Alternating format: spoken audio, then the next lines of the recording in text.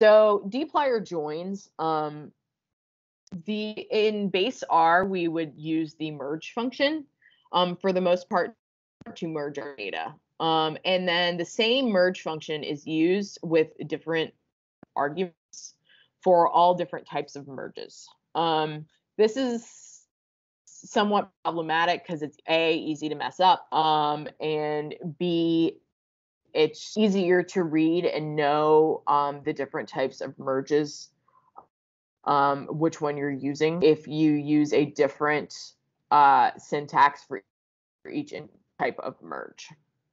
So I'm showing here the general structure for merges. So each type of an merge, and I'm going to show what those are here. I'll go back to that in a second. But inner join, for instance, is a type of merge that you might be familiar with. A full join, left join, right join, etc. So those are going to be the names of our functions here. So in this case, I would be doing an inner join.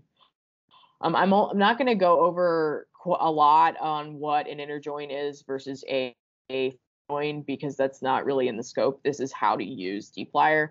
I have information that you can learn that in my Excel sheet, so the important dplyr functions, and in this PowerPoint, but I'm not going to spend a lot of time on it. So the general structure, you would put data frame 1 and data frame 2. This part is actually optional for the inner join. So you can specify in any of the join variables what you want to join by. That's probably best practice. But if the two variables or whatever number of variables that you want to merge by have the same variable names and you leave out this by statement, it will merge by default to all of the variables that match within each individual data set. So I'm going to show you what that looks like. So this is what I in the past have done on the back end, so you guys didn't have with it. So as you probably in a lot of cases when I pass along data, it would already have region merged in, it would already have rural versus metropolitan merged in, it would have all that information already given to you. But this is something that in real life you're going to have to do yourself. So this is how it would be done. If we go up here, so like for I said in the USDA, we have these rural codes. So we already loaded in that data. So I'll look at our original data set. So this is what you would, if you downloaded them yourself, this is what you would see. Each of the individual rural codes is listed here for each.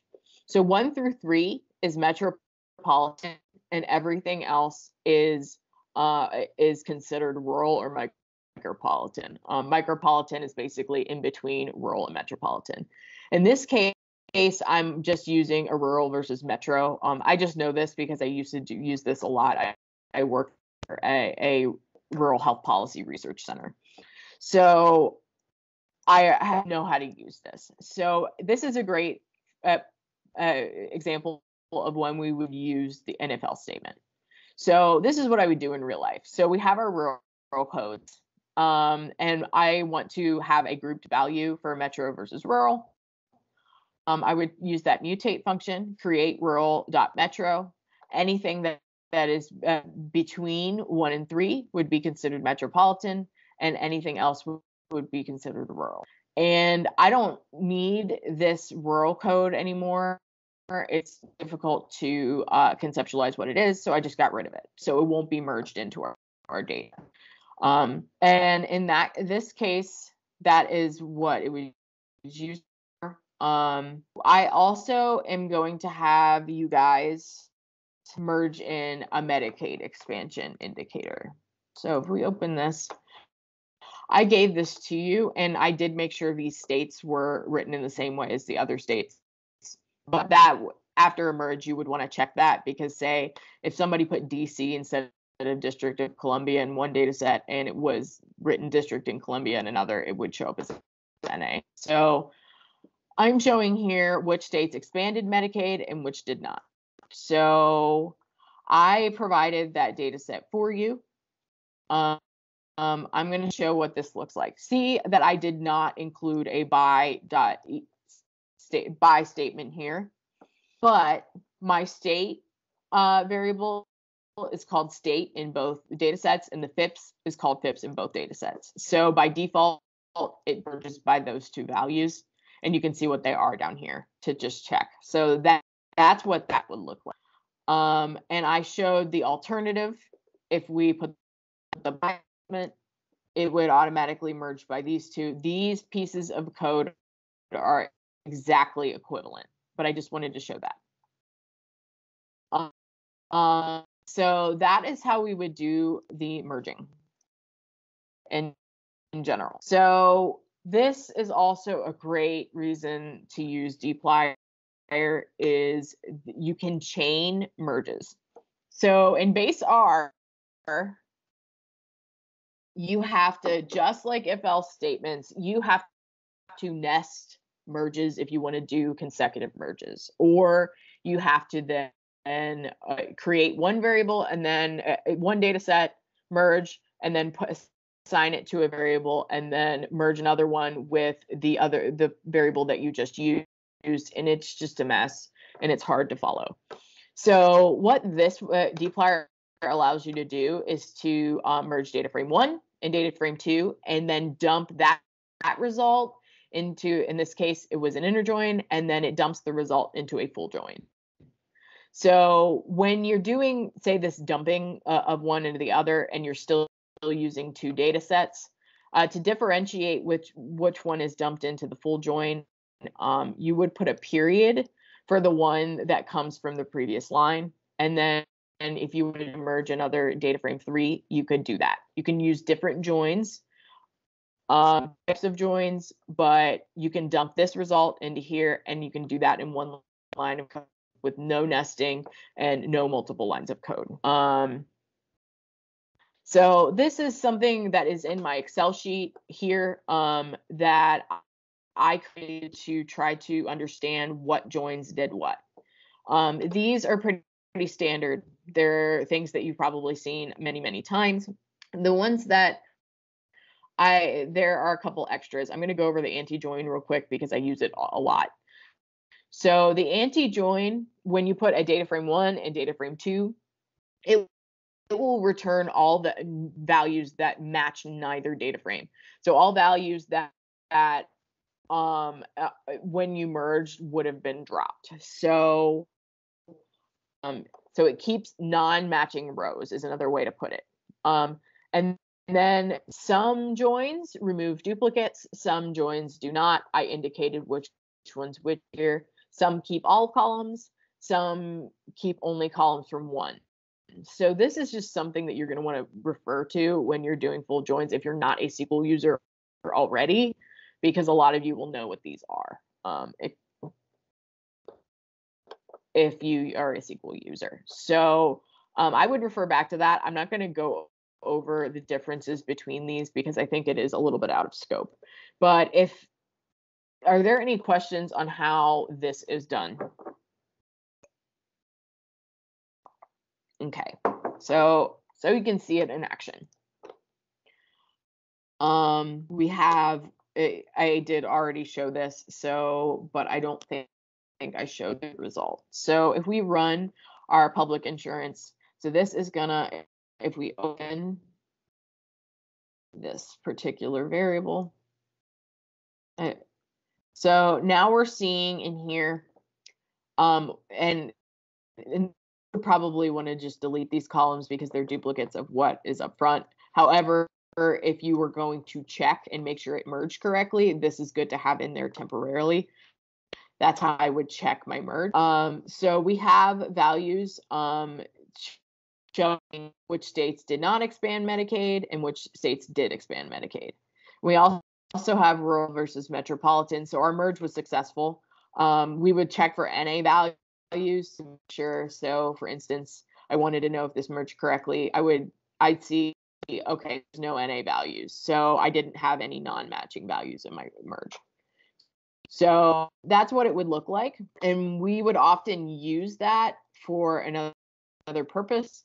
So the reason in this case that I joined these two were to to summarize the public health insurance variables we just used. So adults and children in rural versus metro counties, and also group by Medicaid, expanded Medicaid, and did not expand Medicaid. So if we go into here, I will run that. Medicaid expansion rural. So you're seeing here that metropolitan counties that did not expand Medicaid have 15% of adults on public insurance and 39% of children. You can look at the ones that did expand Medicaid. So this is actually surprising. In states that expanded Medicaid, there are less children on Medicaid, which the reason for this is the Medicaid, whether expanded Medicaid or not, a state will have similar high thresholds for children who are beyond Medicaid. So whether you expand it or not, these eligibility, it's going to look the same. So it's usually between 200% of poverty and 350% of poverty. And that's going to not differ much whether you're expanded or not. So keep that in mind. And that's why it's giving this surprising value for a metro and for rural. You're seeing the same. So, but where you're having it, when a state has expanded Medicaid versus not, adult thresholds are quite different. So we can see the metro here. We can also see that a smaller percentage of metropolitan adults are on Medicaid than in urban area or in rural areas. The reason for this is that in a lot of cases, the poverty is higher in rural areas than urban areas, and there are just less wealth. So this shouldn't be surprising. But you can see when states that did not expand Medicaid, 17% were on Medicaid of adults and 21% not expand Medicaid. So there were a couple of NA values for rural versus urban. I showed you those earlier. And those were the FIPS codes that were different across years. I kept that in just so you could see that and be aware that that is usually an issue. So I would know that I would then have to go back and fix these FIPS codes if I saw this result. So are there any questions about that? Okay. So the last thing I want to show you, and then I'll stay on for as long as needed, just so I can, if you have any questions about any of this or just personal questions that you'd want to ask, feel free to stay on and ask them. Another really useful thing. So say if you have in a data set, you have duplicates. So in a lot of cases in base R, you would use the unique function and then wrap that around a data frame. So when we're seeing, there is also, say you did 5 dplyr commands that are chained together, and then at the end you wanted to remove the duplicates. You can use this distinct, and then we have this period again. For this individual one, it will dump this value into the distinct. It's just a little bit different syntax. So I showed you how this works. So I created a small data frame, just it has no, but I wanted to show what it would look like. I created the first row and the last row to be exactly the same. So when we see this, this is what that small piece of code created. And then I use this data set and use the distinct function and removed any duplicates. So then it would get rid of this duplicate row and it leaves with no duplicates.